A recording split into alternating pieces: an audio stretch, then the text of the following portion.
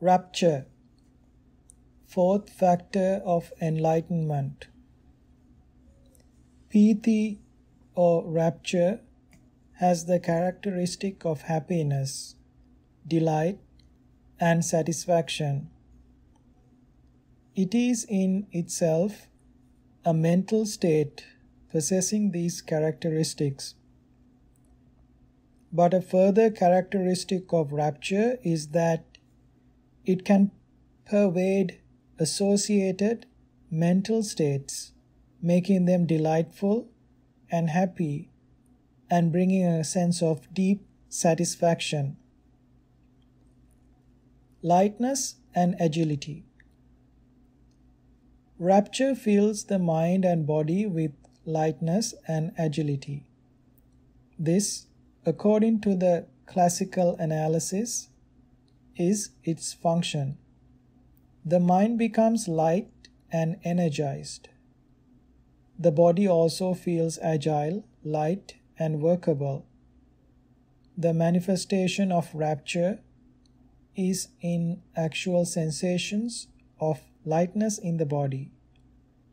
Rapture manifests very clearly through physical sensations. When rapture occurs, coarse and uncomfortable sensations are replaced with something very soft and gentle. You may feel such a lightness of body that it seems as if you are floating in the air. At times the lightness may be active rather than still. You may feel as if you were being pushed or pulled, swayed and rocked, or as if you are traveling on rough water. You may feel off balance, but it is nonetheless very pleasant. The 5 types of rapture. There are 5 types of rapture. The first is called lesser rapture. At the beginning of practice, after the hindrances have been kept at bay for sufficient periods of time, yogis may begin feeling chills and thrills of pleasure, sometimes goosebumps. This is the beginning of rapturous feelings. The next type is called momentary rapture. It comes in flashes like lightning and is more intense than the first type. The third kind is overwhelming rapture. The classical simile is of someone sitting by the sea and suddenly seeing a huge wave that is coming to engulf them. Yogis experience a similar feeling of being swept off the ground. Their hearts thump and are overwhelmed. They wonder what is happening. The fourth type of rapture is uplifting and exhilarating rapture. With this, you feel so light that you might think you are sitting a few feet off the ground. You feel as if you are floating about or flying, rather than walking on the earth. The fifth type of rapture, pervasive rapture, is the strongest of all. It fills the body. If you are sitting, you feel fantastically comfortable and you have no desire at all to get up. Instead, there is a great interest in continuing to sit without moving. The first 3 types of rapture are called pamojja or weak rapture. The last 2 deserve the rightful name of piti, strong rapture. The first 3 are causes of or stepping stones toward the stronger 2. wise attention causes rapture. As with effort, the Buddha said there is only one cause for rapture, that is wise attention. Specifically, this is wise attention to being effortful in bringing about wholesome, rapturous feelings connected with the Buddha, the Dhamma, and the Sangha. 11 more ways to develop rapture. The commentaries give 11 more ways of arousing rapture. 1. Remembering the virtues of the Buddha. The first way is Buddhanussati, or recollecting the virtues of the Buddha. He has quite a number of virtues, and it might not be necessary for you to go through all of the traditional list of them before the first hints of rapture begin to appear. For example, the first traditionally listed virtue is the quality of araha, means that the Buddha is worthy of respect by all humans, devas, and brahmas, due to the purity he attained by uprooting all kilesas. Think about the purity he achieved in this way, and perhaps some joy will come up in you. You might also recollect the Buddha's 3 accomplishments as described in our discussion of courageous effort. However, reflections and recitations of formulas are not the only way to recollect the Buddha's virtues. In fact, these are far less reliable than one's own intuitive insights. When a yogi attains the insight into arising and passing away, rapture arises naturally, and so does an appreciation of the Buddha's virtues. The Buddha himself said, "One who sees the Dhamma sees me." A yogi who attains insight will truly be able to appreciate the greatness of the founder of our lineage. You might say to yourself, if I am able to experience such purity of mind, how much greater the Buddha's purity must have been. 2. Rejoicing in the Dhamma. The second way of arousing rapture is to recollect the Dhamma and its virtues. The first traditional virtue is expressed in a phrase, "Well spoken is the Dhamma by the Buddha." Indeed, well proclaimed is the Dhamma by the Buddha. The Buddha taught the Dhamma in the most effective way, and your present teachers have reliably transmitted it.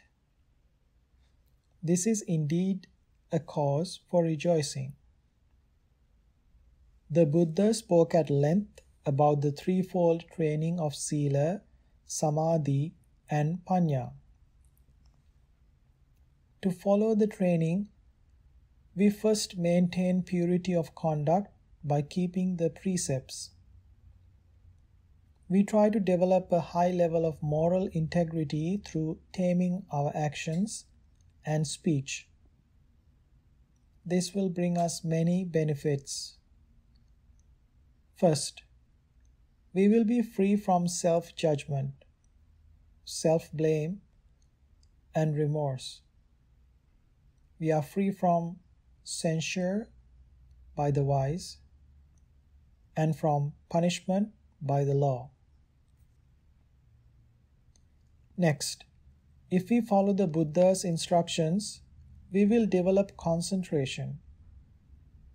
If you are faithful, consistent, and patient, you can experience a mind that is happy and clear, bright and peaceful. This is samatha sukha, the happiness that comes from concentration and tranquility of mind. You can even attain the various levels of jhanas or absorptions, states of consciousness in which the kilesas are temporarily suppressed and an extraordinary peace results. Then, practicing Vipassanā, we have the chance to experience a third kind of happiness. As you penetrate deeper into the Dhamma, attaining the stage of insight into the rise and fall of phenomena, you will feel exhilarating rapture. This happiness could be called thrilling happiness. Later on comes the happiness of clarity. And eventually, when you reach the insight called Sankhara Upekha Jnana, or the insight into equanimity regarding all formations, you will experience the happiness of equanimity. It is a profound delight, not so agitated and thrilling, but very subtle and balanced. Thus, true to the promises and guarantees of the Buddha, those who follow the path of practice will be able to experience all these sorts of happiness. If you manage to experience all these kinds of happiness yourself, you can deeply appreciate the truth of the Buddha's words. You too will say, "Well spoken is the Dhamma by the Buddha. Indeed, well proclaimed is the Dhamma by the Buddha." Finally, transcending all these kinds of happiness is the ultimate happiness of cessation. Going beyond the happiness of equanimity, a yogi can experience a moment of insight into Nibbana, which comes about with the attainment of noble path consciousness.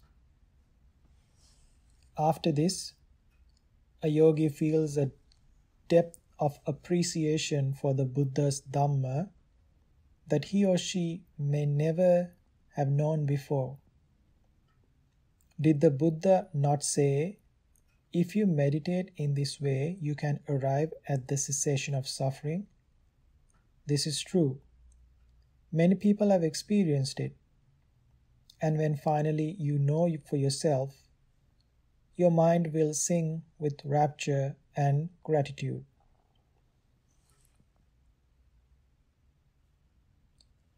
Great possibilities that come to fruition in practice. Thus, there are three ways of appreciating the fact that the Dhamma is well proclaimed. First, if you think deeply about the great possibilities that lie within meditation practice, your mind will be full of praise for the Dhamma and of rapture too. Perhaps you naturally possess great faith, so that whenever you hear a discourse or read about the Dhamma, you are filled with rapture and interest. This is the first of three ways of appreciating the Dhamma. Second, if you enter the practice itself, the promises and guarantees of the Buddha will certainly become true. Sila and Samadhi will improve your life. This teaches you more intimately how well proclaimed the Dhamma is, for it has brought you clarity of mind and a deep, subtle happiness. Third and finally, the greatness of the Dhamma can be seen in the practice of wisdom, which leads eventually to the happiness of Nibbana. At this point, profound changes may take place in your life. It is like being reborn. You can imagine the rapture and appreciation you would feel at this point. 3. Rejoicing in the virtues of the Sangha. Recollecting the virtues of the Sangha is the third major way of developing rapture, listed in the commentaries. The Sangha is a group of noble individuals who are totally committed to the path of Dhamma, striving earnestly and patiently. They follow the path in a straight and correct way and arrive at their respective destinations. If you have experienced some purity of mind in your practice, you can imagine others feeling the same thing, and perhaps even deeper levels, far beyond what you have known. If you have attained some degree of enlightenment, you will be endowed with unshakable faith in the existence of other noble ones who have traversed the same path with you. Such people are indeed pure and impeccable. 4. Considering your own virtue. The fourth way of arousing rapture is to consider the purity of your own conduct.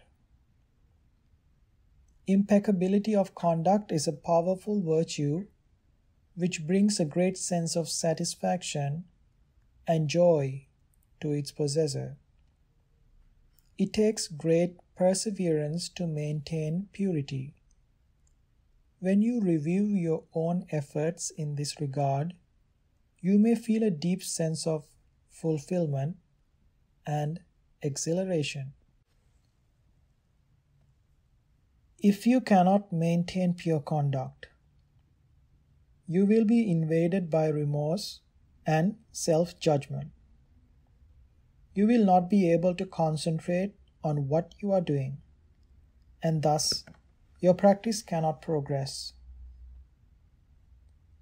Virtue is the foundation of concentration and wisdom. There are many examples of people who have attained enlightenment by turning their mindfulness towards the rapture that arises from their contemplation of purity of their own sila. This contemplation can be particularly helpful in an emergency, like this story below. Rapture during an emergency, the story of 𝘿𝙟𝙟. There was a young man called 𝘿𝙟𝙟 who, upon listening to the Buddha, was struck with a great sense of urgency. He was a very ambitious person, but he felt a deep sense of emptiness in the world, and so he turned his ambition towards becoming an arahant. Soon he renounced the worldly life and took the robes of a monk. Before he ordained, he gave some of his property to his younger brother, 𝘿𝙟𝙟, a gift which made his younger brother very prosperous. Unfortunately, his wife suddenly became very greedy. She was afraid that the bhikkhu might change his mind, disrobe, and come to reclaim his property, which would deplete her own situation. 𝘿𝙟𝙟's wife tried to think of ways to protect her newly acquired wealth, and finally fell upon the idea of calling some murderers. She promised them a handsome price if they would kill the bhikkhu.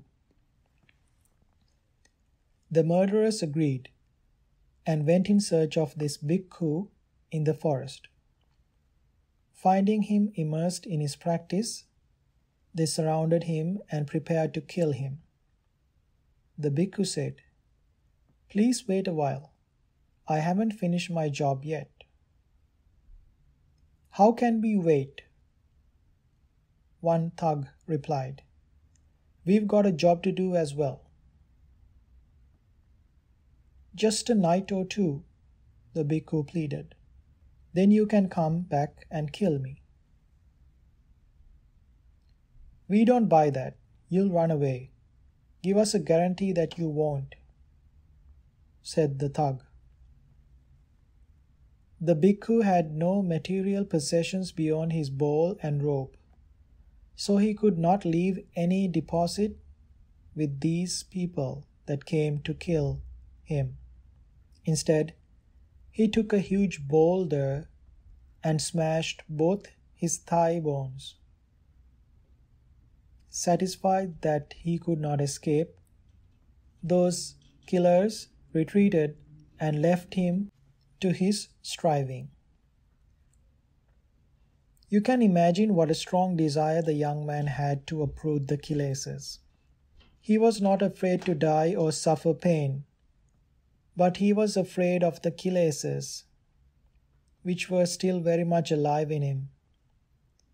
He had his life, but he has not finished his work yet, and he dreaded the thought of dying before he had uprooted the defilements.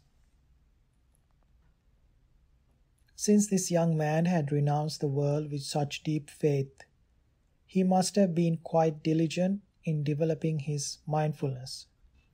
His practice must have been strong enough to face the excruciating pain of 2 smashed thigh bones, for he watched that intense pain without giving in. While he watched, he reflected on his own virtue. He asked himself whether he had broken any of the bhikkhu precepts since the day of ordination. To his delight, he found that he had been perfectly pure without committing a single offense. This realization filled him with satisfaction and rapture. The pain of his fractured limbs subsided, and the intense rapture became the most prominent object in the young man's mind. He turned his mindfulness towards it and noted rapture, happiness, and joy. As he was noting in this way, his insight matured and speeded up. Suddenly he broke through. He experienced the Four Noble Truths and became an arahant in a short space of time.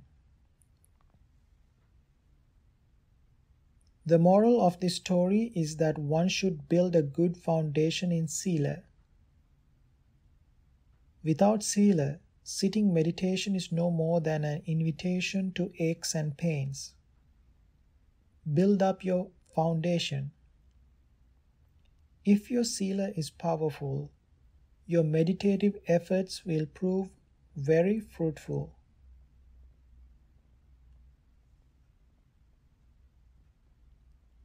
Five, remembering your own generosity. The fifth way of arousing rapture is to recollect one's own generosity. If one can perform an act of charity without any selfish motivation at all, but rather wishing for the welfare and happiness of others, or wishing for liberation from suffering, then that act will be full of merit. Not only that, that act brings great happiness and gladness into your mind. Motivation is crucial in determining whether generosity is beneficial. It should not be motivated by ulterior selfishness. Generosity is not only financial, it can also mean simply encouraging a friend who is in need of support. It is most important to be generous in times of scarcity and these can also be the most satisfying time to share the little that one has. There is a story of a king in Sri Lanka in the old days. Seems that one day he was retreating hastily from a battle, carrying only the barest of provisions. While he was going through the forest, he chanced upon a bhikkhu making alms rounds. The bhikkhu was an arahant, it seems. The king gave part of his food to that monk, even though he had only had just enough for himself, his horse, and his attendant. Much later, when he recalled all the gifts he had given in his life, some of which had been splendid and precious, this merit was the one he cherished the most. Another story on this subject is set in the Mahāsi Sayādaw, a center in Yangon. Some years ago, when the center still was in a slow process of development, some of the yogis could not afford to pay for their food and accommodations.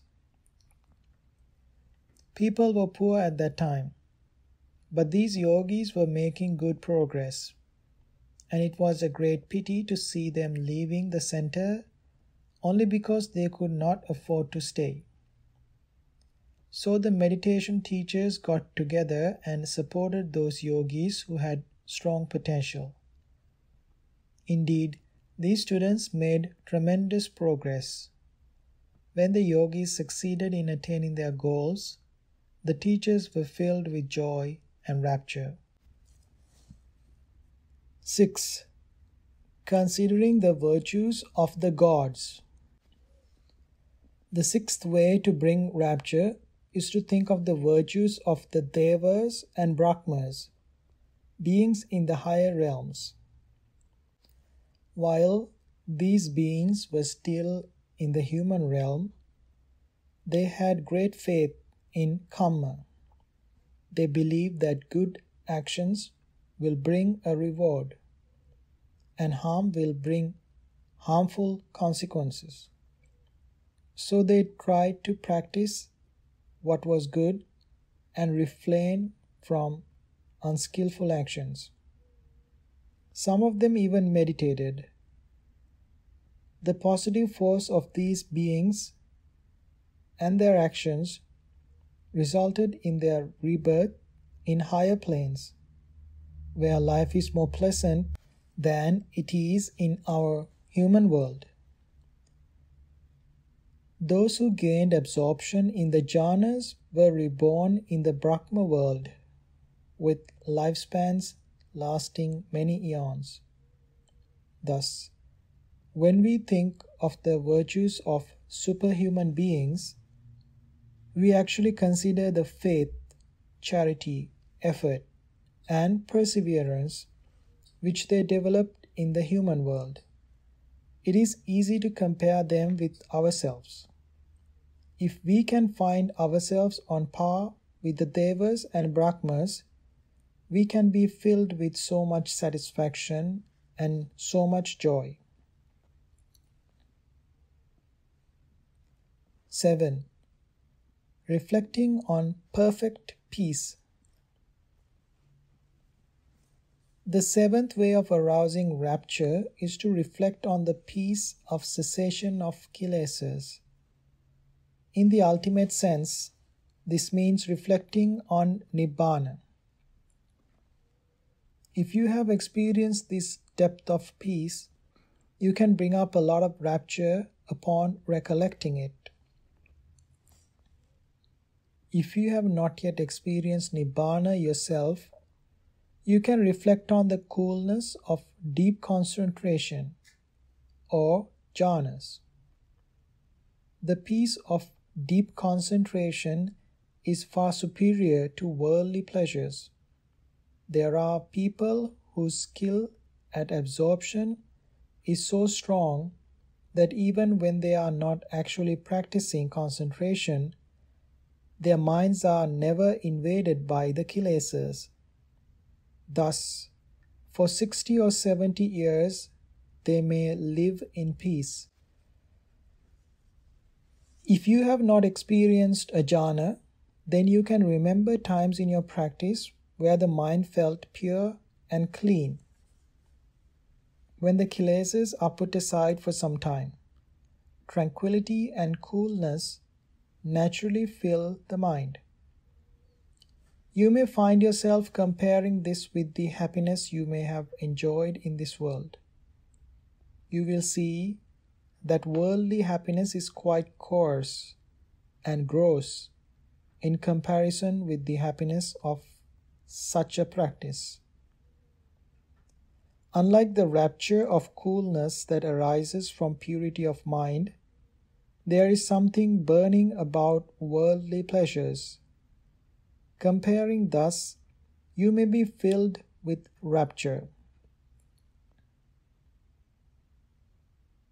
8 and 9. Avoiding coarse people, seeking refined friends. The 8th and 9th ways of arousing rapture are related. They are to avoid rough and coarse persons, persons overwhelmed by anger and lacking in metta or loving kindness,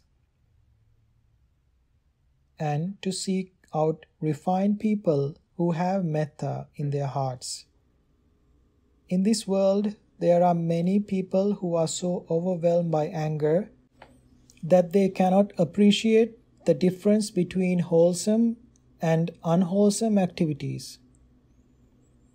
They do not know the benefit or the appropriateness of paying respects to the persons worthy of respect, nor of learning about the Dhamma, nor of actually meditating. They may be hot-tempered, easily victimized by anger and aversion. Their lives may be filled with rough and distasteful activities. Living with such a person, you can imagine, might not be very rapturous experience. Other people have a deep considerateness and loving care for other beings. The warmth and love of their hearts is manifested in actions and speech. Refined individuals like these carry out their relationship in a subtle, sweet way. Gaining company is very fulfilling. One is surrounded by an aura of love and warmth, which leads to the arising of rapture. 10. Reflecting on the suttas. The 10th way of arousing rapture is reflecting on the suttas. Some suttas describe the virtues of the Buddha. If you are a person with a lot of faith, reflecting on those suttas can give you a great joy and great happiness. The Satipatthana Sutta, among others, talks about the benefits one can enjoy through practicing the Dhamma. Others contain inspiring stories of the Sangha, the community of the noble ones. Reading or reflecting on these suttas can fill one with inspiration, which leads to rapture and happiness. 11. Inclining the mind. Finally, if you firmly and consistently incline the mind towards developing rapture, your aim will be fulfilled. You must understand that rapture arises when the mind is relatively clean of kilesas. So to reach rapture, you must put in energy to be mindful from moment to moment so that concentration arises and the kilesas are kept at bay. You must be fully committed to the task of arousing firm mindfulness in each moment, whether you are sitting or lying down, even walking or standing or doing other activities. Tranquility, fifth factor of enlightenment. Most people's minds are in a stage of agitation all the time. Their minds run here and there, flapping like flags in a strong wind, scattering like a pile of ashes into which a stone is tossed. There is no coolness or calmness, no silence, no peace. This restlessness or dissipation of mind might properly be called the waves of mind, reminiscent of the water's surface when wind is blowing. Ripples or waves of mind become apparent when restlessness occurs. Even if this scattered mind becomes concentrated, the concentration still is associated with restlessness, as when one sick member of the family affects all the others with feverishness and unrest. So too, restlessness has a strong effect on other simultaneously occurring mental states. When restlessness is present, it is not possible for true happiness to be reached. When the mind is scattered, it is difficult to control our behavior. We begin to act according to our whims and fancies without considering properly whether an action is wholesome or not. Because of this unthinking mind, we may find ourselves performing unskillful actions or saying unskillful things. Such speech and action can lead to remorse, self-judgment, and even more agitation. I was wrong. I shouldn't have said that. If only I would thought about it before I did it. When the mind is assaulted by remorse and regret, it will not be able to gain happiness. The enlightenment factor of tranquility arises in the absence of restlessness and remorse.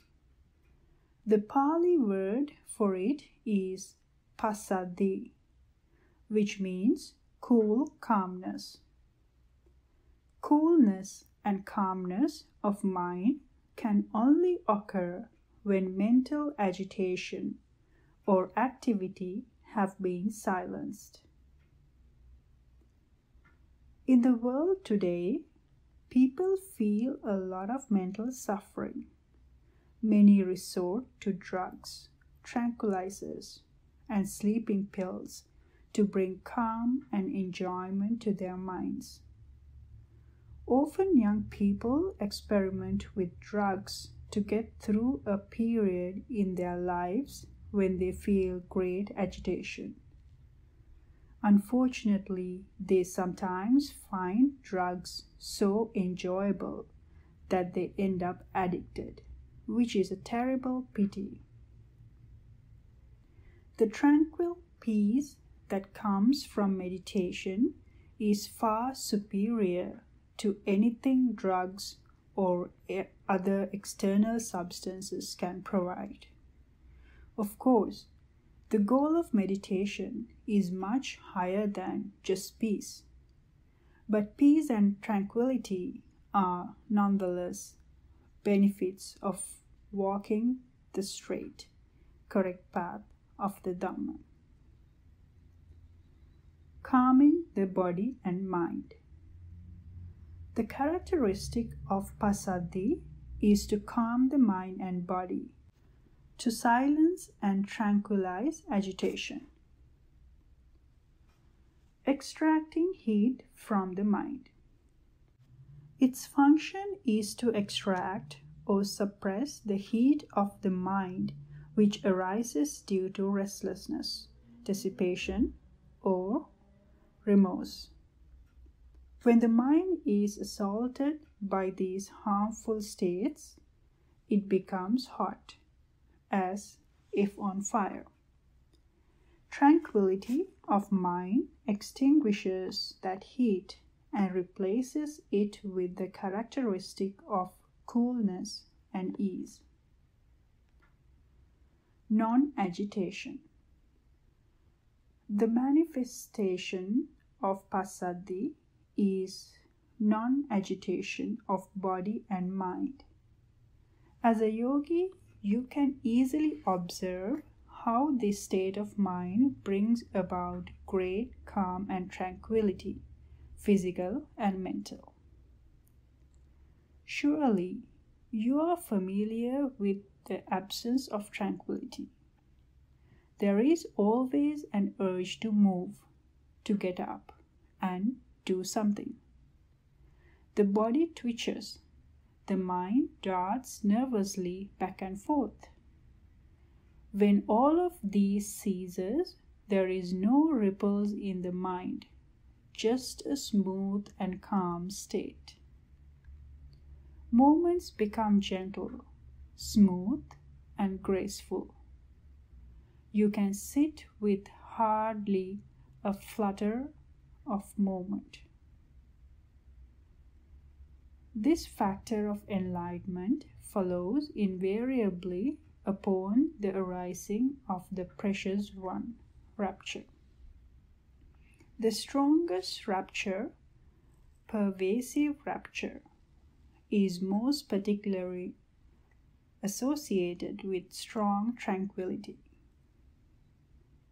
After pervasive rapture has filled the whole body, one feels unwilling to move at all, not to mention to disturb one's mental stillness.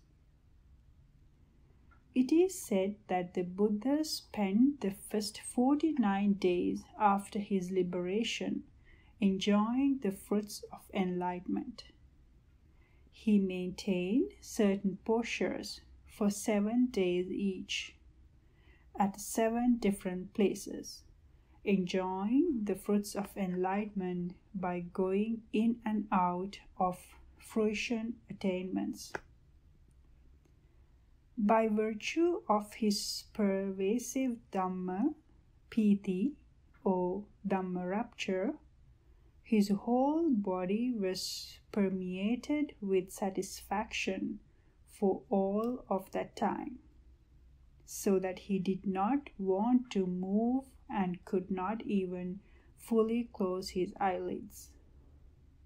His eyes remained fully opened or half opened. You too may experience how the eyes fly open involuntarily when strong rapture arises. You may try to close them, but they fly open again. Eventually, you may decide to continue your practice with your eyes open. If you have such experiences, perhaps you can appreciate how much greater was the Buddha's happiness and Dhamma rapture. Wise attention brings tranquility. According to Buddha, the way to arouse tranquility is through wise attention. More specifically, this is wise attention directed toward activating wholesome thoughts, wholesome mental states, and more importantly, meditative mental states, so that tranquility and rapture will arise. 7 more ways of developing tranquility. For their part, the commentators point out 7 ways to arousing tranquility. 1. Proper food. The first way is to take sensible and nutritious food that satisfies the twin principles of necessity and suitability.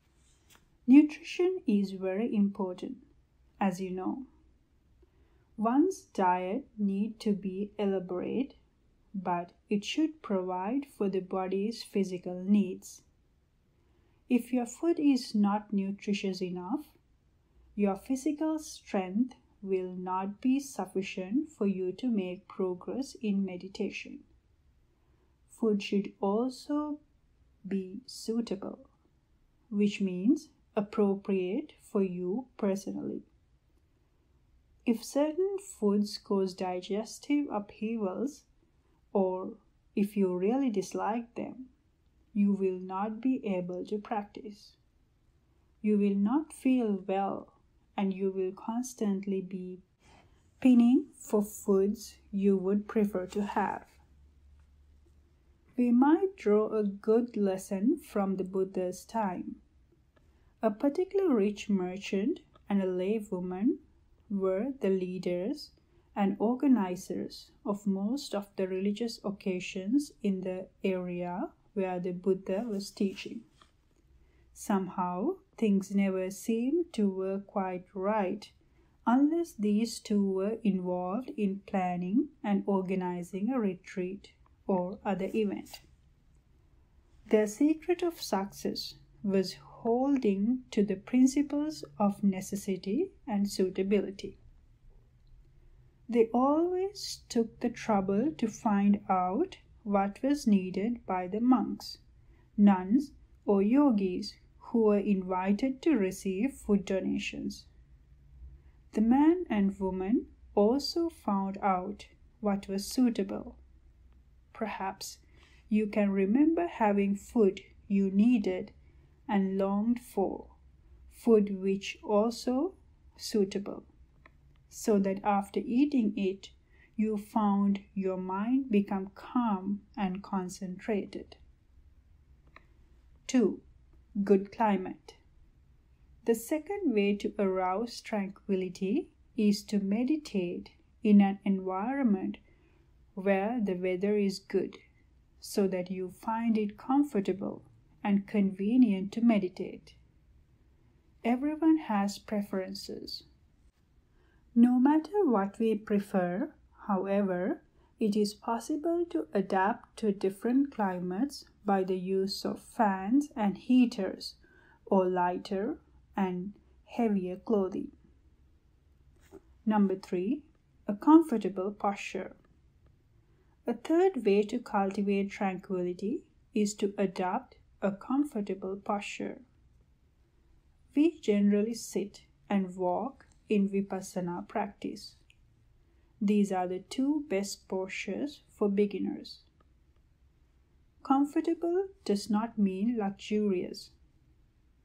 Lying down or sitting in a chair with a backrest might be considered luxurious postures unless you have a physical ailment that makes them necessary. When you sit unsupported or when you walk, you need a certain degree of physical effort to keep from falling over. In a luxurious postures, this effort is missing, and it is easier to doze off. The mind becomes very relaxed and comfortable, and in no time you might disturb the air with snores. Number 4. Neither over-enthusiasm nor sloppiness. The fourth way to arouse tranquility is to maintain a balanced effort in practice. You should be neither over-enthusiastic nor sloppy. If you push yourself too hard, you will miss the object and become tired. If you are lazy, you will not move very far ahead. Overzealous people may be likened to people who are in a big hurry to reach the top of the mountain. They climb very quickly, but because the mountain is steep, they must stop frequently to rest. In the end, it takes them a long time to get to the top of the mountain. Lazy, sloppy types, on the other hand, will be like snails crawling far behind. 5 and 6. Avoiding rough people, choosing calm and kind friends. Avoiding bad-tempered, rough, or cruel people can also aid tranquility. It is obvious that if your companions are hot-tempered, always angry with you and scolding you, you will never arrive at peace of mind. It is also evident that you will become more tranquil by associating with people who are calm and quiet in body and in mind. Number 7. Inclining the mind toward peacefulness. Last, if you constantly incline your mind toward practice, hoping to achieve tranquility and peace, you can realize this aim. If you are vigilant in activating mindfulness, the enlightenment factor of tranquility will arise in you quite naturally. Concentration, 6th factor of enlightenment. Concentration is that factor of mind which lands on the object of observation, which pricks into it, penetrates into it, and stays there. The Pali word for it is samadhi. Non-agitation. The characteristic of samadhi is non-dispersal, non-dissipation, non-scatteredness. This means that the mind sticks with the object of observation, sinks into it, and remains still and calm right there. Fixed concentration and moving concentration. There are 2 types of samadhi. One is continuous samadhi, which is the concentration gained while meditating on a single object. This is the type of concentration gained in pure tranquility meditation, where the one requirement is for the mind to stay put on one object to the total exclusion of all other objects. Those who follow the path of continuous concentration are able to experience it, especially when they gain absorption into the jhanas. Vipassana practice, however, is aimed toward the development of wisdom and the completion of the various stages of insight. Insight, of course, refers to basic intuitive understandings such as the distinction between mind and matter, the intuitive comprehension of their interrelationship by virtue of cause and effect, and the direct perception of the impermanence, unsatisfactoriness, and selflessness of all physical and mental phenomena. These are basic insights, and there are others which one must traverse before attaining the path and fruition consciousness, which have nibbana, or the cessation of all suffering, as their object. In Vipassana practice, the field of awareness of objects is crucially important. The field of Vipassana objects are mental and physical phenomena, those things which are directly perceptible without resorting to the thinking process. In other words, as we practice Vipassana, we observe many different objects with the goal of gaining insight into their nature. Momentary concentration, the second type, is most important in Vipassana practice. Vipassana objects are arising and passing away all the time, and momentary concentration arises in each moment with each object.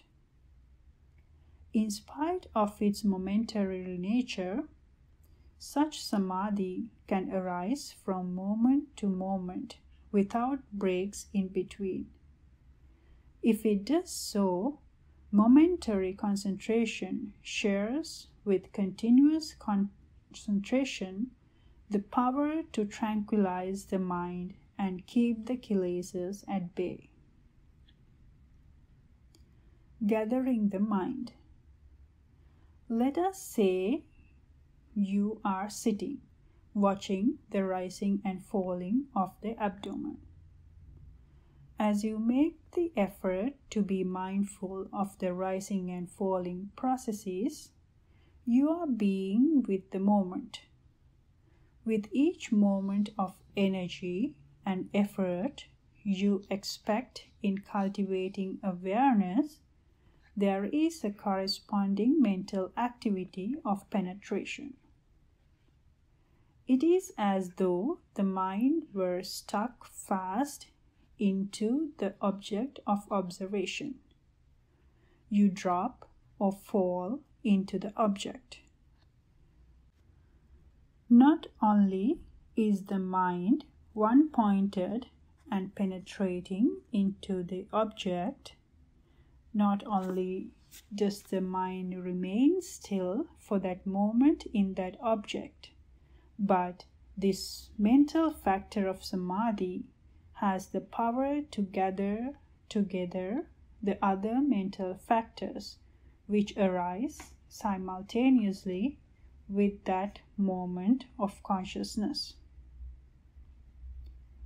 Concentration is a factor which collects the mind together. That is its function. It keeps all the mental factors in a group so that they do not scatter or disperse. Thus, the mind remains firmly embedded in the object. Peace and stillness. There is an analogy here with parents and children. Good parents want their children to grow up to be well-mannered and morally responsible adults. Toward this goal, they exercise some degree of control over their offspring. Kids are not yet mature, and they lack the wisdom of discretion. So parents must make sure they do not run out and mix with the naughty children and the neighborhood. Mental factors are like children in their respect. Just as children who lack parental guidance may act in ways that harm themselves and others, so too the uncontrolled mind will suffer from bad influences. The kilesas are always loitering nearby. If the mind is not contained, it can easily mix with delinquents like desire, aversion, anger, or delusion. Then the mind becomes wild and ill-mannered, which manifests in bodily behavior as well as in speech. The mind, like a child, may resent discipline at first. By and by, however, it will become more and more tame and civilized and tranquil, and more remote from attacks by the kilesas. The concentrated mind becomes more and more still, more and more quiet, more and more peaceful. This sense of peace and stillness is the manifestation of concentration. Children too can be tamed if they are properly cared for. They may have a wild nature at first, but eventually, as they mature, they will understand why they should avoid bad people. They will even begin to be grateful for the care and control their parents gave to them. Perhaps they even observed that some childhood friend whose parents lacked vigilance has grown up to be a criminal. When they are old enough to go out into the world, they will be able to discriminate for themselves what sort of people to choose as friends and whom to stay away from. As they grow older and more mature, this upbringing of theirs causes their continued development and prosperity. Concentration permits wisdom to arise. Concentration is a proximate cause for the unfolding of wisdom. This fact is very important. Once the mind is quiet and still, there is space for wisdom to arise. There can be comprehension of the true nature of mind and matter. Perhaps there will be an intuitive insight into how mind and matter can be differentiated and how they are related by cause and effect. Step by step, wisdom will penetrate into more and more profound levels of truth. One will see clearly the characteristics of impermanence, suffering, and absence of self, and finally, insight is gained into the cessation of suffering. When this illumination happens, a person will never be able to become a grossly evil person again, no matter what environment he or she may be in. Parents and children. Parents or potential parents should perhaps prick up their ears here.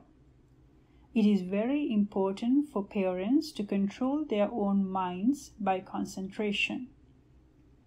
Eventually, they should complete the various levels of insight. Such parents can be very skillful in bringing up children because they can differentiate clearly between wholesome and unwholesome activities. They will be able to instruct their children likewise, most particularly by setting a good example. Parents who do not control their minds, who are given to ill-mannered behavior, cannot help their children develop goodness and intelligence. Some of my students in Burma have been parents. When they started meditation, they only considered their children's worldly welfare with respect to education and earning a livelihood in this world. Then these parents came to our meditation center and practiced. They had deep practice. When they returned to their children, they had new attitudes and plans. They now felt that it was more important for their children to learn to control their minds and develop good hearts than just to gain success in the world. When the children came of age, their parents urged them to practice meditation. In fact, when I asked the parents if there was a difference between children born before and after meditation practices, the parents replied, "Oh, certainly. Those who were born after we completed our meditation practice were more obedient and considerate. They have good hearts compared with the other children." Steady attention causes concentration. The Buddha said that continuous wise attention aimed towards the development of concentration was the cause of concentration. Preceding concentration causes successive concentration to arise. 11 more ways to arouse concentration. The commentaries describe 11 more ways to arouse concentration. 1. Cleanliness. The first is purity of the internal and external bases of the body and the environment. This influence has been discussed under the second factor of enlightenment, investigation. See page 103. Number 2. A balanced mind. The second cause of concentration is balancing the controlling faculties, wisdom and faith on the one hand, energy and concentration on the other.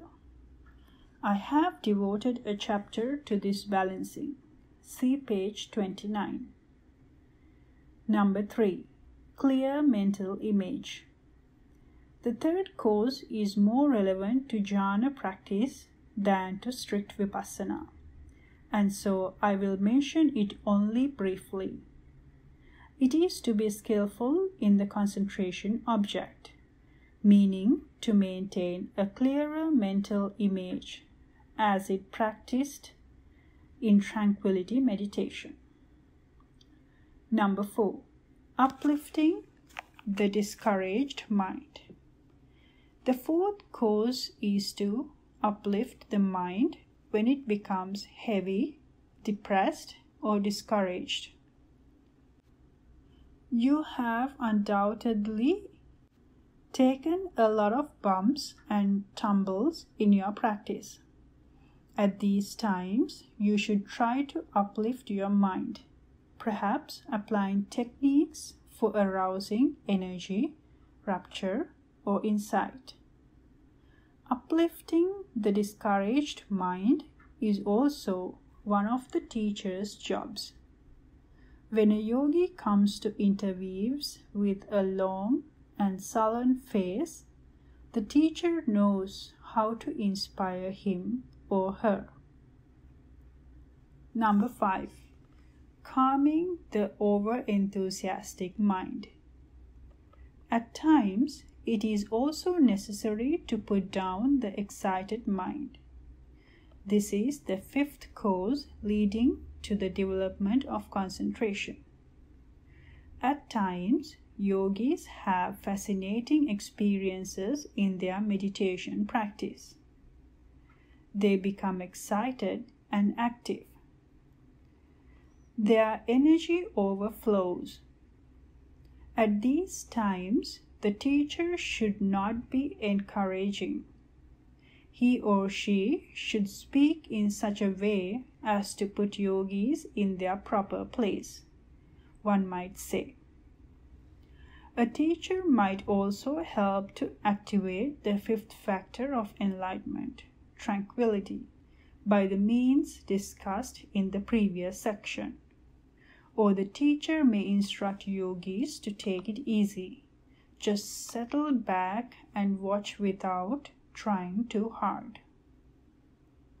Number 6. Cheering the mind that is withered by pain. If the mind is shrunken and withered by pain, it may need to be made happy. This is the sixth means. A yogi may feel depressed by the environment or by a recurrence of an old health problem. At this time, the mind needs to be uplifted and cleared so that it becomes bright and sharp again. You might try to liven it up in various ways, or the teacher also can cheer you up, not by telling jokes, but by encouraging talk. Number 7. Continuous balanced awareness. The seventh way to arouse samadhi is to continue balanced awareness at all times. Sometimes, as the practice really deepens, you seem to be making no effort, but you are still mindful of objects as they arise and pass. At such times, you should try not to interfere. If this is comfortable speed feels too slow for you and you want to step on the gas, you may want to realize the Dhamma very quickly. If you do try to speed up, you will upset the mind's equilibrium and your awareness will become blunt. On the other hand, everything is so nice and smooth that you might relax too much. This too brings regression in practice. When there is effortless effort, you should cruise along. Yet, nonetheless, keep up with the momentum that is present. Number 8 and 9. Avoiding the distracted, choosing friends who are focused. You should avoid people who are unconcentrated and keep company with people who are concentrated. The 8th and 9th arousers of concentration. People who are neither calm nor peaceful, who have never developed any kind of concentration, carry a lot of agitation within them. Children born to such parents may also lack peace of mind. In Burma, there is a concept closely related to the current Western notion of good vibes. There are many cases of people who have never meditated before, but when they come into the meditation center as visitors, they begin to feel very tranquilized and peaceful. They get the vibrations of yogis who are working seriously. Some visitors decide to come and practice. This seems very natural. In the Buddha's time, there was a king named Ajatasattu who had killed his father to gain the throne. He spent many sleepless nights after committing his evil deed. Finally, he decided to consult the Buddha. He went through the forest and came upon a group of monks listening with peaceful concentration to a discourse of the Buddha. It is said that all his remorse and agitation disappeared, and he was filled with calm and tranquility, such as he had not felt in a long time. Number 10. Reflecting on the peace of absorption. The 10th method is to reflect on the peace and tranquility of the jhanic absorptions. This is relevant for yogis who have meditated in this way and attained pure tranquility. Remembering the method they used to attain jhana, they can briefly use it in the present moment to attain concentration of mind. Those who have not yet attained the jhanas perhaps can recall some of the times when momentary concentration was very strong, when there was a feeling of peace and one-pointedness. By remembering the feeling of liberation from hindrances and the peace of mind that comes from continually activating momentary concentration, concentration could gain a rise. Number 11. Inclining the mind. The 11th and last course for concentration is to incline the mind persistently toward developing concentration. Everything depends on the effort expanded in each moment. If you try to be concentrated, you will succeed. Equanimity, the seventh factor of enlightenment. Perhaps the United Nations should be given a new name. If it were called the Organization of Equanimities, delegates might be reminded of the state of mind that is essential at the negotiation table, especially when facing a hot problem. Any decision maker must be able to remain unbiased in the face of difficult problems. The Pali word upekkha, usually translated as equanimity, actually refers to the balance of energy. It is that state of mind which is in the center, inclining neither to one extreme nor the other. It can be cultivated in ordinary life with its daily processes of decision as well as in meditation. Meditating the internal contest. In meditation, various states of mind compete. Faith tries to overwhelm its complement intelligence, or vice versa. It is the same with effort and concentration. It is common knowledge among meditators that a balance in these two pairs of mental states is essential to maintain progress and direction in practice. At the beginning of a retreat, you may be able to be very enthusiastic and ambitious. Immediately upon sitting down, you pounce on the rising and falling of any other object that arises in your field of awareness. Due to the excess effort, your mind is likely to overshoot the object of meditation or slip off it. This missing of the mark may upset you, for you will feel that you are doing your best and yet not succeeding. Perhaps you discover your folly and are able to slip into the rhythm of what is happening. As you watch the rising and falling, the mind fits into these processes and goes along with them. In time, it becomes easy, and you begin to relax a bit.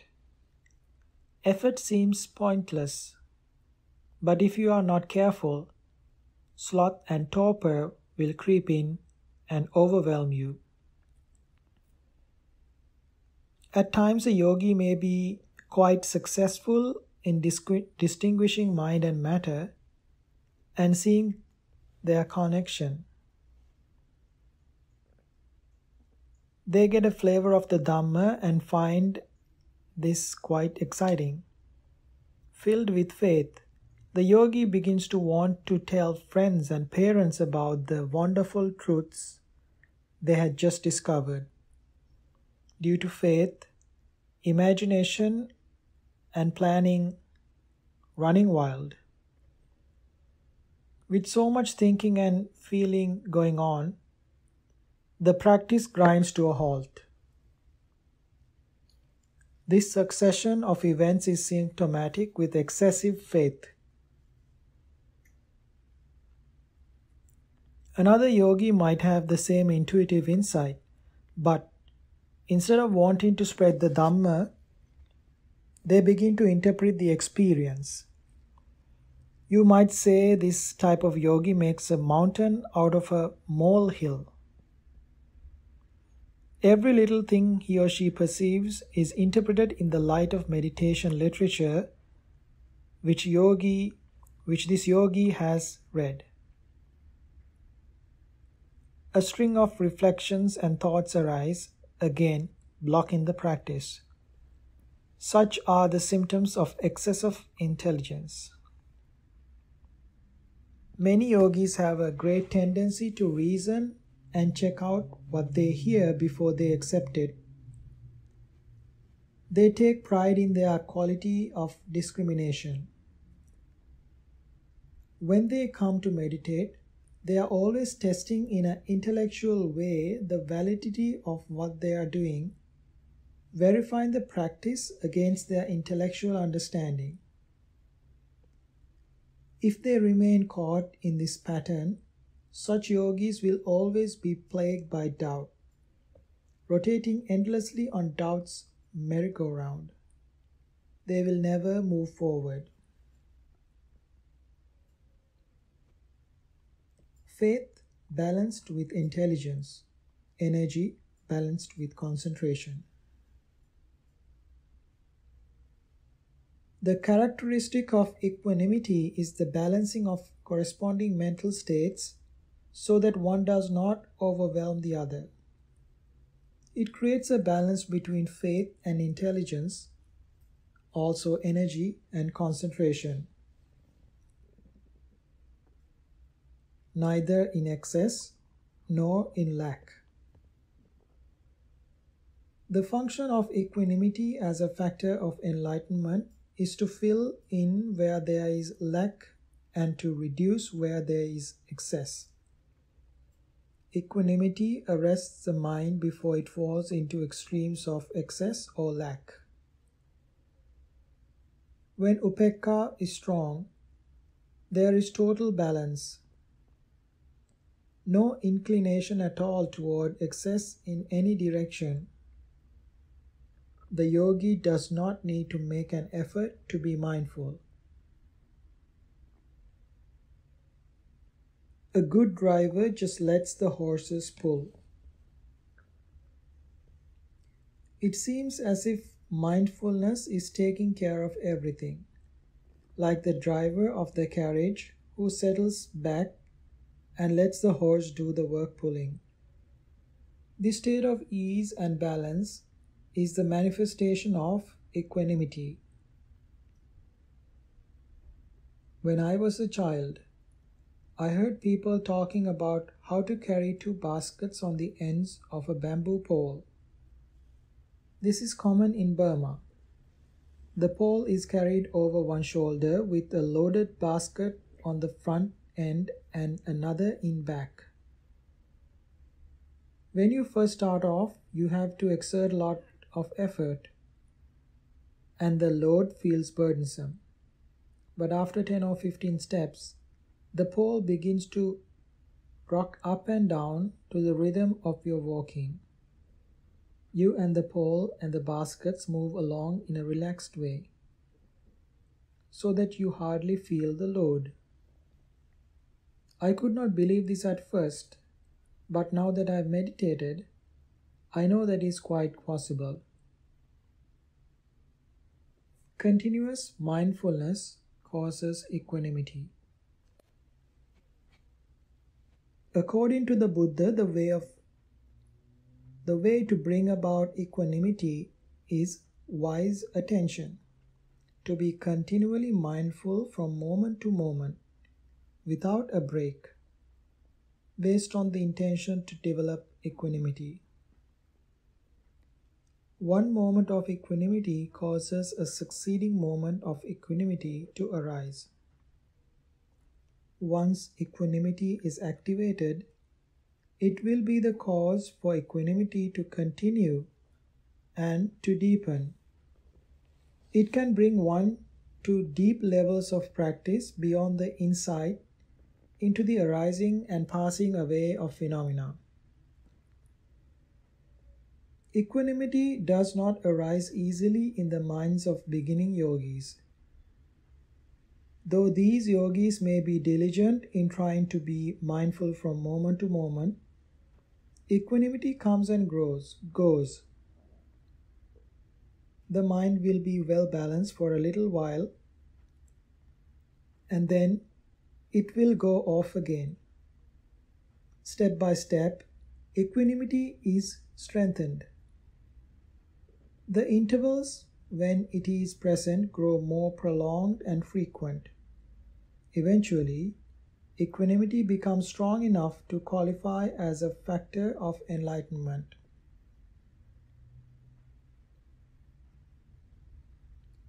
Five more ways to develop equanimity. There are 5 ways to arouse equanimity discussed in the commentaries. 1. Balanced emotion toward all living things. The first and foremost is to have equanimous attitude toward all living beings. These are your loved ones, including animals. We can have a lot of attachment and desire associated with the people we love and also with our pets. Sometimes we can be what we call crazy about someone. This experience does not contribute to equanimity, which we call a state of balance. To prepare the ground for equanimity to arise, one should try to cultivate an attitude of non-attachment and equanimity toward the people and animals we love. As worldly people, it may be necessary to have a certain amount of attachment in relationships, but excessive attachment is destructive to us as well as our loved ones. We begin to worry too much over their welfare,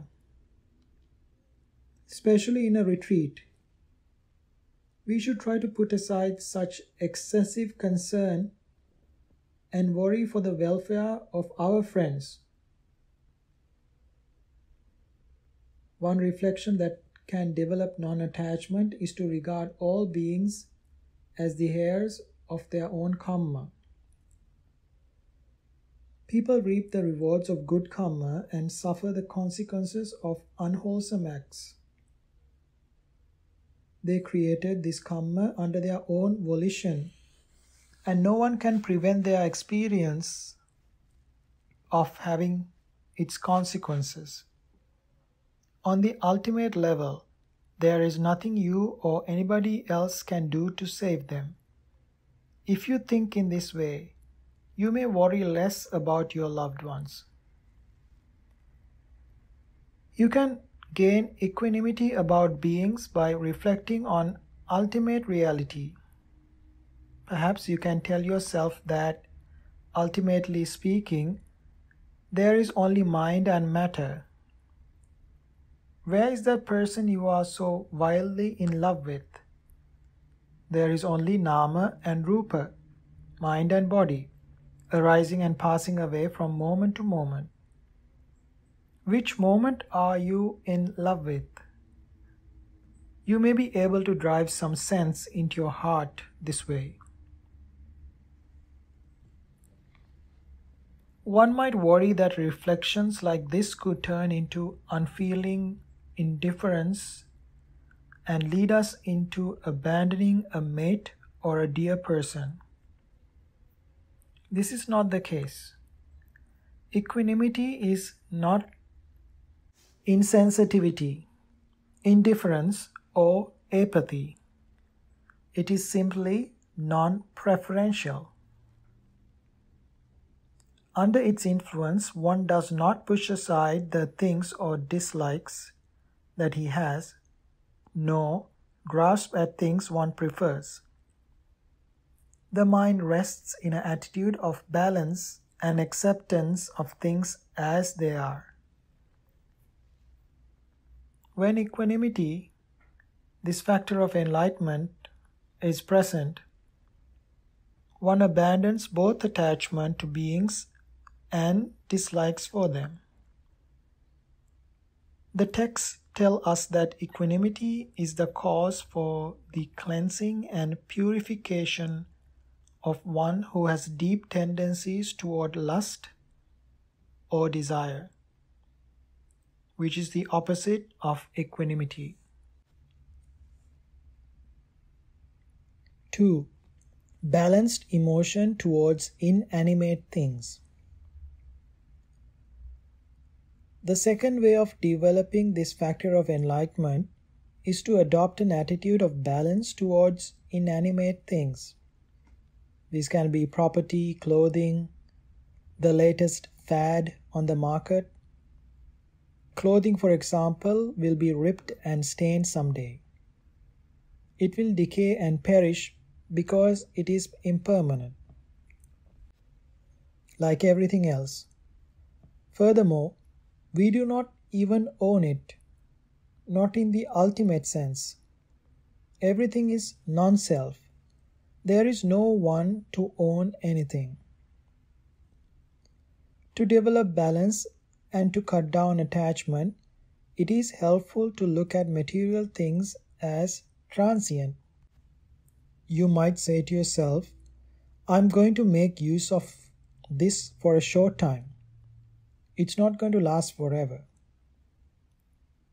People who get caught up in fads may be compelled to buy each new product that appears on the market. Once this gadget has been bought, another more sophisticated model will soon appear. Such persons throw away the old one and buy a new one. This behavior does not reflect equanimity. 3. Avoiding people who go crazy. The third method of developing equanimity as an enlightenment factor is avoiding the company of people who tend to be crazy about people and things. These people have a deep possessiveness, clinging to what they think belongs to them, both people and to things. Some people find it difficult to see another person enjoying or using their property. There is a case of an elder who had a great attachment to pets. It seems that in his monastery he bred a lot of dogs and cats. One day this elder came to the center in Yangon to do a retreat. When he was meditating, he was practicing under the favorable circumstances. But his practice was not very deep. Finally, I had an idea and asked him if he had any pets in his monastery. He brightened up and said, "Oh yes, I have so many dogs and cats. Ever since I came here, I've been thinking about whether they have enough food to eat and how they are doing." I asked him to forget about the animals and concentrate on meditation. And quite soon he was making good progress. Please do not allow over-attachment to loved ones or even pets to prevent you from attending meditation retreats which will allow you to deepen your practice and to develop equanimity as a factor of enlightenment. 4. Choosing friends who stay cool. As a fourth method of arousing upekkha, you should choose friends who have no great attachment to beings or possessions. This method of developing equanimity is simply the converse of the preceding one. In choosing such a friend, if you happen to pick an elder I described just now, it could be a bit of a problem. 5. Inclining the mind towards balance. The fifth and last cause for this factor of enlightenment to arise is constantly to incline your mind towards the cultivation of equanimity. When your mind is inclined in this way, it will not wander off to thoughts of your dogs and cats at home, or of your loved ones. It will only become more balanced and harmonious. Equanimity is of tremendous importance both in the practice and in everyday life. Generally, we get either swept away by pleasant and enticing objects or worked up into a great state of agitation when confronted by unpleasant, undesirable objects. This wild alternation of contraries is nearly universal among human beings. When we lack the ability to stay balanced and unfaltering, we are easily swept into extremes of craving or aversion.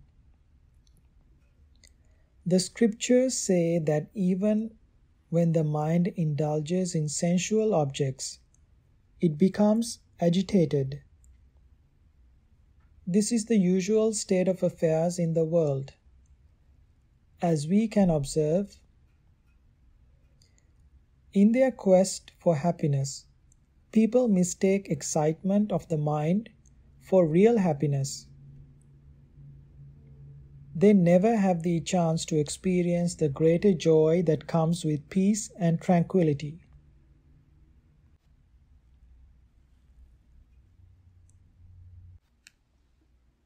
The factors of enlightenment developed into the deathless. All of the factors of enlightenment bring extraordinary benefits. Once fully developed, they have the power to bring samsaric suffering to an end. So the scriptures tell us. This means that the perpetual cyclical birth and death of beings who are composed of mental and physical phenomena can come to a complete stop. The factors of enlightenment also have the capacity to pulverize Mara's 10 armies, the destructive inner forces which keep us bound on the wheel of suffering and rebirth. For this reason, Buddhas and enlightened ones develop the factors of enlightenment and are thus able to transcend this realm of sensual pleasures as well as the realms of subtle form and all the formless realms. You may ask where one goes after being liberated from these 3 types of realms.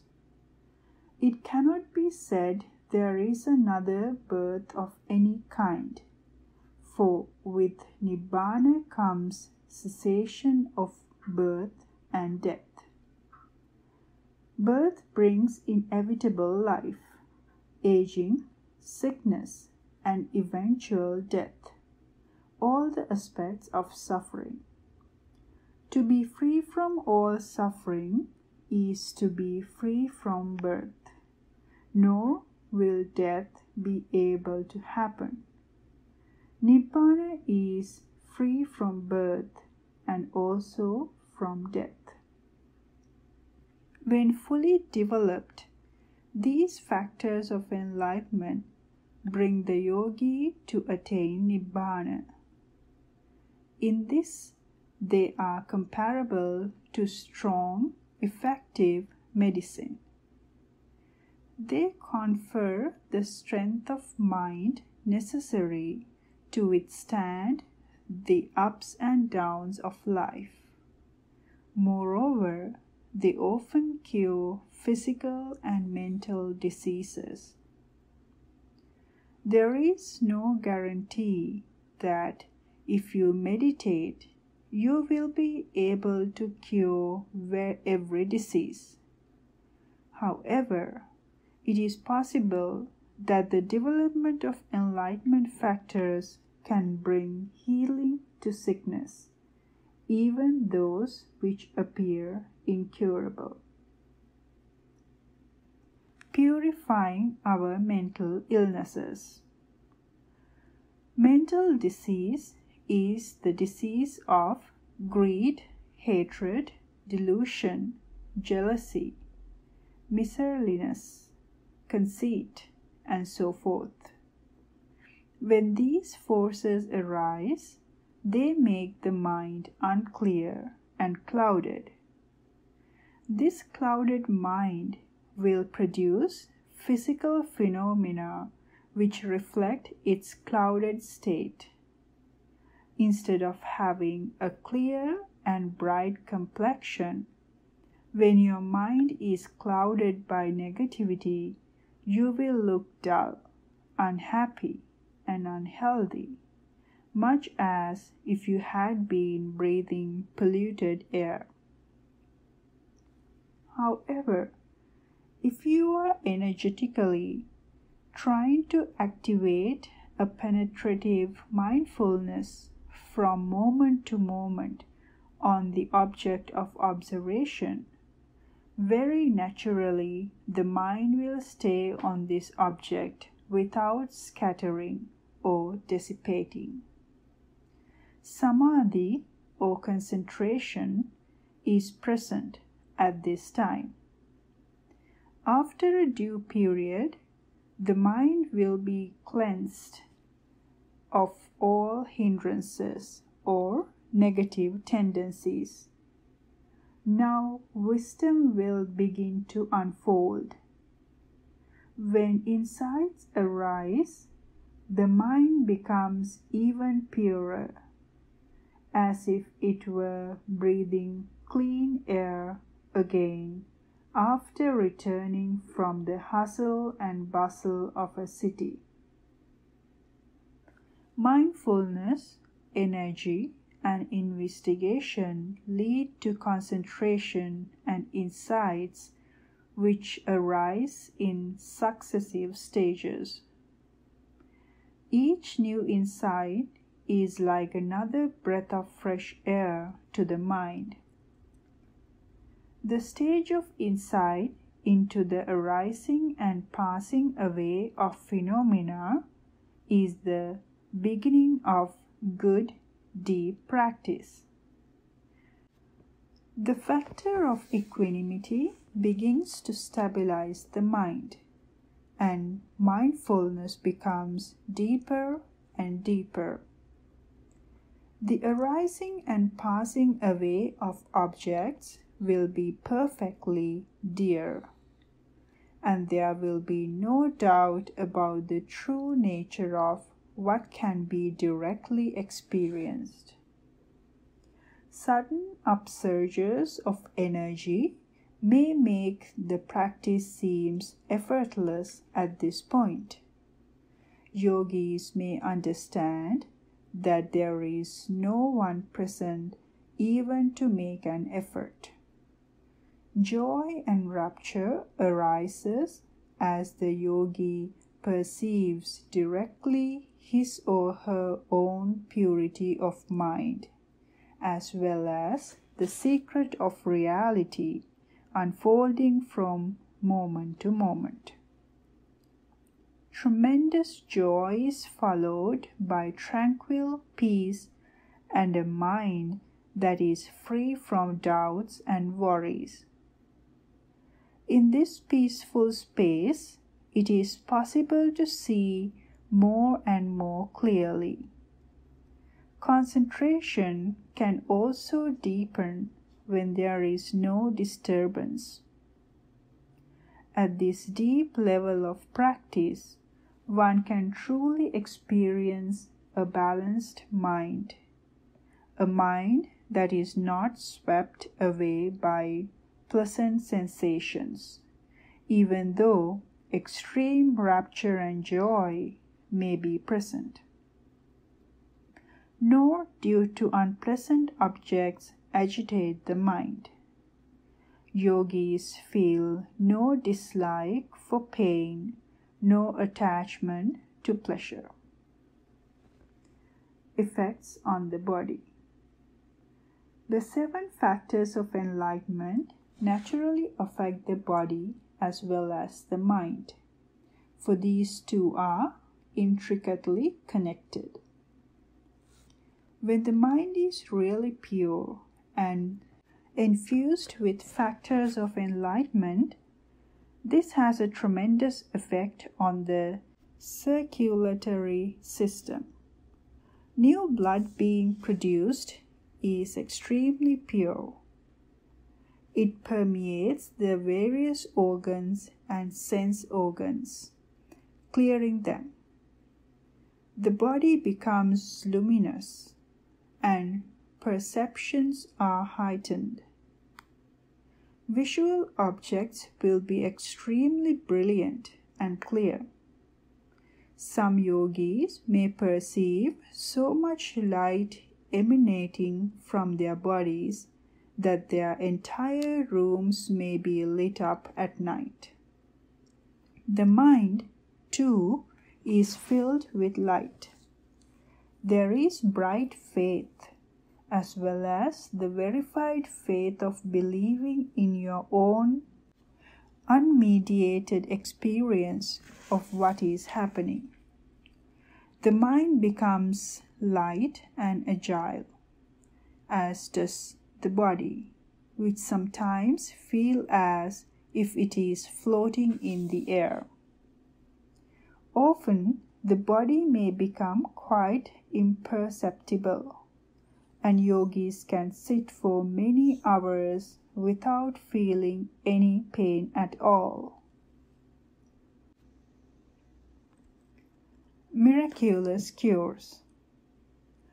All diseases, incurable ailments, are affected by the strength of the enlightenment factors, especially at the deeper levels of practice. At the center of Rangoon, it is common occurrence for so-called miraculous cures to occur. Entire books could be written just listing the cases. Here, I will merely mention 2 outstanding ones. A case of tuberculosis. Once there was a man who had been suffering from tuberculosis for many years. Having sought treatment from various doctors and traditional Burmese herbalists, and having spent time in the TB ward of Rangoon General Hospital, still he was not cured. Downhearted and desperate, he felt certain that the only path open to him led toward death.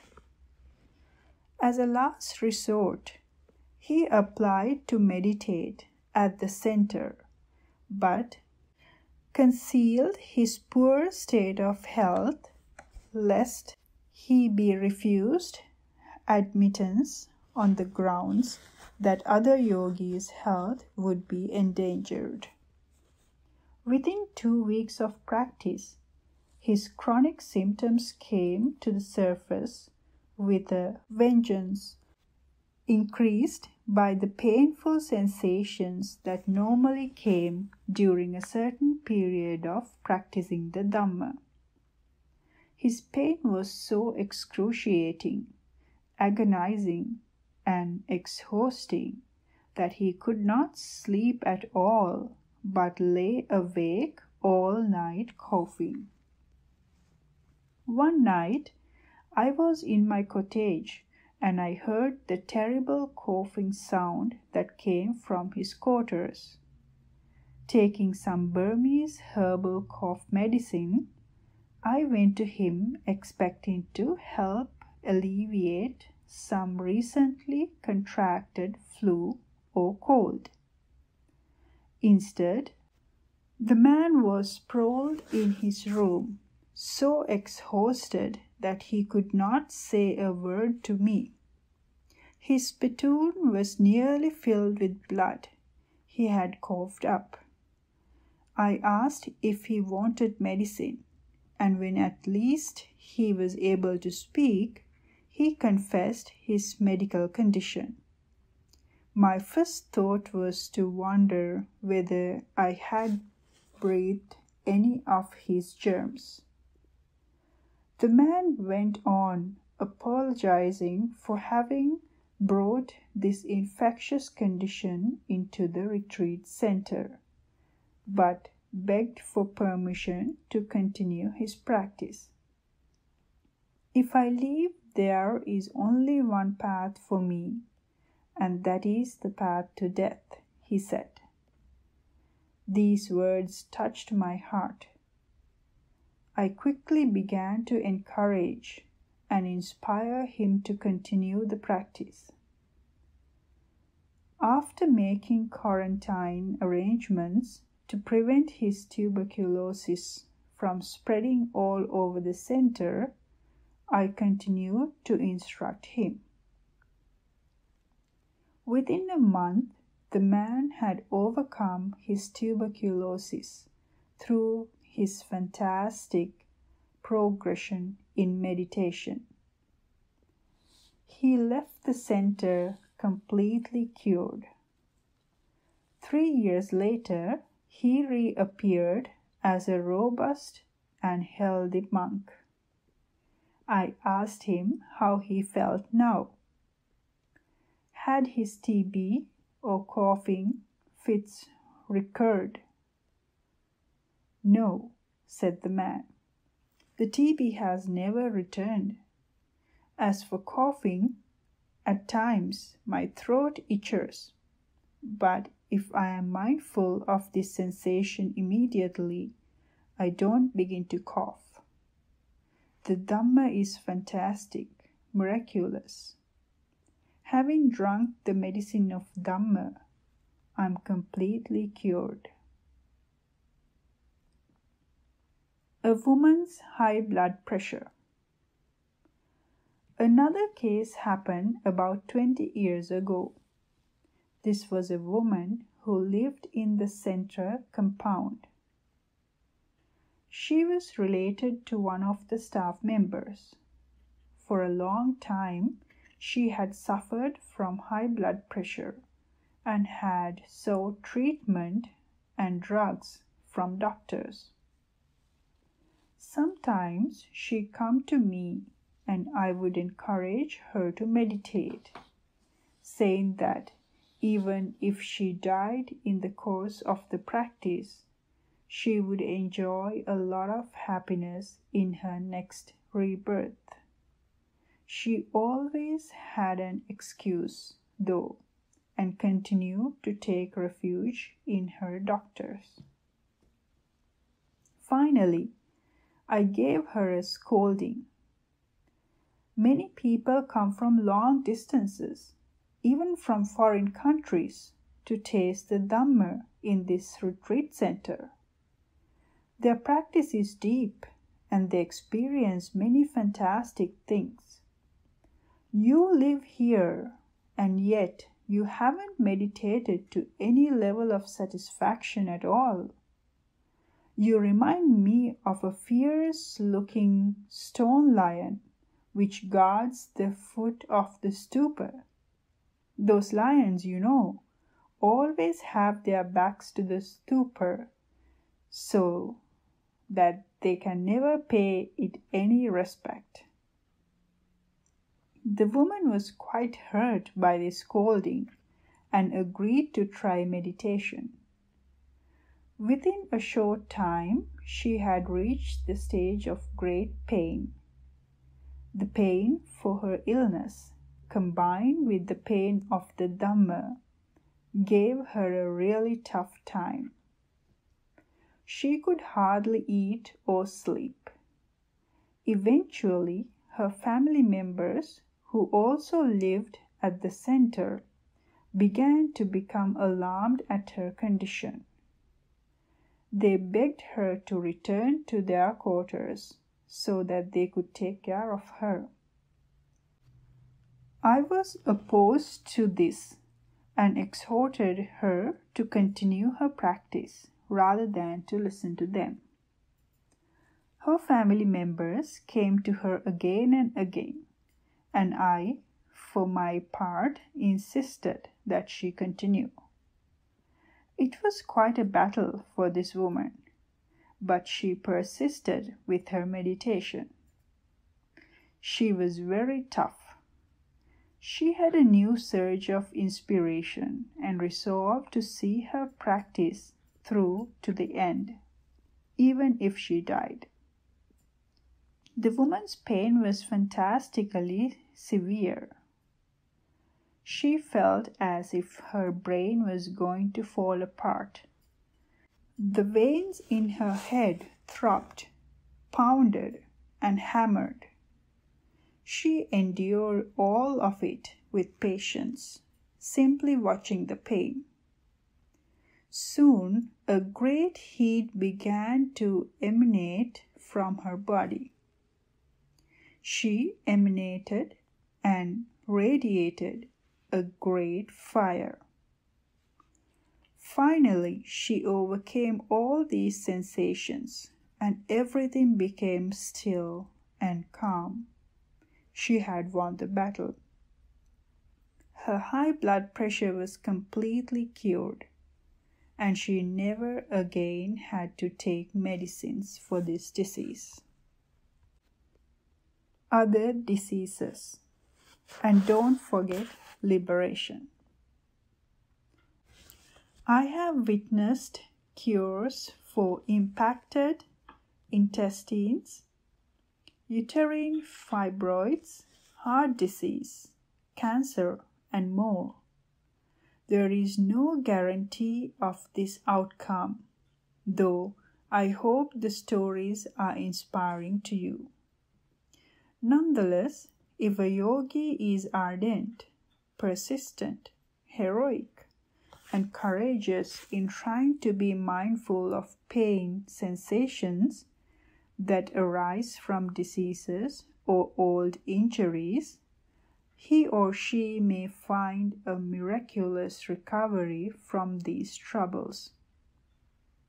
Persistent effort carries a great possibility. Satipatthana meditation is perhaps specially useful for cancer patients. Cancer is terrible. There is so much suffering both in the body and in the mind. One who is versed in Satipatthana meditation can lighten his or her burden by being mindful of pain, no matter how dire. He or she can die a peaceful death, perfectly and impeccably, mindful of just the pain. This kind of death is good and noble. May you make full use of the knowledge you have gained through this exposition on the 7 factors of enlightenment. May you cultivate each factor starting from mindfulness and finishing with equanimity, so that you can become a fully liberated being.